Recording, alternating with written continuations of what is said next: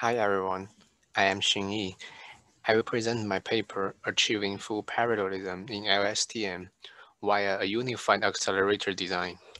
This design targets on LSTM accelerator on FPGA device. Here are a few things about myself. I'm a PhD student at the University of Pittsburgh. My advisor is Professor Jingtong Hu. My research interests include machine learning algorithm and resource constraint device, machine learning algorithm auto-deployment and FPGA, neural architecture search, and resource constraint device. My present will be in 3 sections: the background of LSTM, the unified accelerator design and its analytical model, the experiment result. I will introduce the LSTM background first. The full name of LSTM is long short-term memory, which is good at processing sequential data. It recurrently uses a single LSTM cell to process data at different timestamps. The input data at each timestamp is a vector, which will be extracted by the cell. The extracted data will be kept and applied on the next input. For more complicated applications, we can stack LSTM cell to form stacked layer LSTM or even bidirectional LSTM. These stacked cells share the same architecture but not sharing the weight. Inside a LSTM cell, it uses gate to extract input data. The input gate, the forget gate, the output gate, and the cell state gate. The 4 gate results will be further processed to infer the cell output. We can see that the 4 gates have the same kind of computations. And in a cell, we can summarize 5 computing patterns. They are: the first one, multiply accumulate for input vector in length d, which is the data embedding size. Pattern 2, multiply accumulate for prior output in length h, which is the cell size. And both pattern 1 and 2 share the same number of matrix rows. And pattern 3, element-wise vector addition in length h. Pattern 4, element-wise vector multiplication in length h. In pattern 5, activations such as sigmoid and 10. Among the 5 computing patterns, pattern 1 and 2 are mostly computing intensive. Activation in pattern 5 are usually approximately computed. Here, the computing patterns are further labeled in the LSTM data flow. In each gate, the result of computing pattern 1 and 2 will be further computed in pattern 3.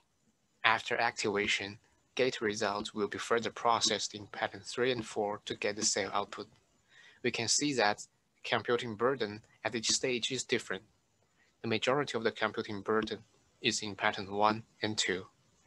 The existing accelerators on FPGA design a unique computing kernel for each computing pattern. For example, the 2 dedicated multiply accumulate kernel for pattern 1 and 2, we call it MAC. Dedicated element-wise operation kernel for pattern 3 and 4. Such design suffers from several problems. 1. The kernel synchronization. For example, synchronizing the MAC kernels. 2. Unbalanced kernel pipeline, such as the pipeline between MAC kernels and the element-wise kernel.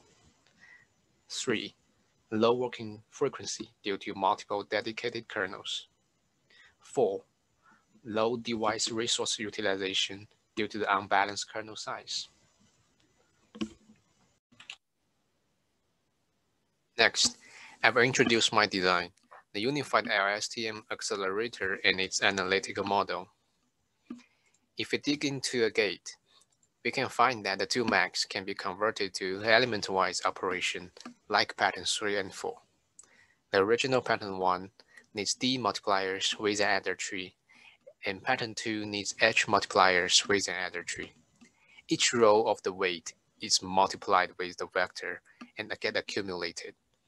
However, the weight matrix which are represented by the 2 blue blocks have the same number of rows, H. Here, let's keep in mind that computing patterns 3 and 4, they are in element-wise operation of size h as well.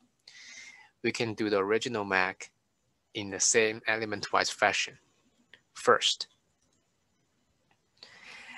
each element of the vector multiplies its corresponding weight column. Second, we iterate all the vector elements and its corresponding weight columns. Third, we accumulate the products of vector element and weight element in the same row. Therefore, the two MACs can be processed via patterns 3 and 4 as well. And pattern 1 and 2 have the same matrix rows. So the conversion for pattern 1 and 2 are in the same computing size, but in different iterations. Now we can use only patterns 3 and 4, a pair of element-wise vector multiplication and addition to process the entire LSTM gate. During computing, patterns 3 and 4 can be processed in two-stage pipeline. For example, the weight column 1 element-wise product can be accumulated while computing column 2's element-wise product. With such a conversion, all computations in a gate can be processed via unified patterns. In this way, we can eliminate computing pattern 1 and 2, achieving the parallelism in each LSTM gate. The computing patterns are unified in patterns 3 and 4 of the same size. This brings chances in building unified computing kernel. Then we can recursively call the same kernel to process the entire LSTM. In this way, we can get rid of kernel synchronization and the unbalanced pipeline between computing kernels. With the unified computing patterns in one gate, the cross-gate parallelism can also be achieved by stacking the weight matrix of the 4 gates, which can increase the parallelism by a factor of 4. This is because the input vector is shared by the 4 gates, and the gate weight matrix are independent of each other. Such flexible parallelism can be taken advantage by devices such as FPGAs. A highly parallel computing core can easily fully utilize the device resource, and it is also friendly for on-chip data flow arrangement. Considering the device resources, the maximum size of the proposed computing kernel is 4 times of h, and the device can have multiple such computing kernel if the buffer is supported. We also built an analytical model to mitigate the gap between the accelerator design and hardware features, such as DSPs, the block RAMs on FPGA. With the given FPGA and LSTM, the analytical model can determine, first, the computing kernel key parameters, such as kernel size, the number of kernels, and the portion of weight that can be buffered on the chip. Number 2, device buffer management, such as the unit buffer size, the FPGA physical buffer size, and LSTM weight footprint size. Number 3, the running schedule of the accelerator. In section 3, I will introduce my experiment result.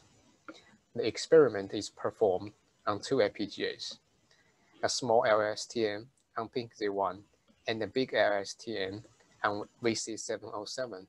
We got the runtime data on PINC-Z1 and applied analytical model on VC707.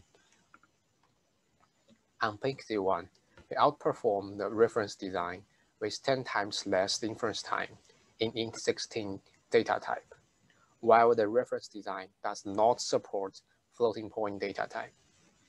Our design can also fully utilize the PINC-Z1's DSP and block RAM resource to buffer all the weights on the chip.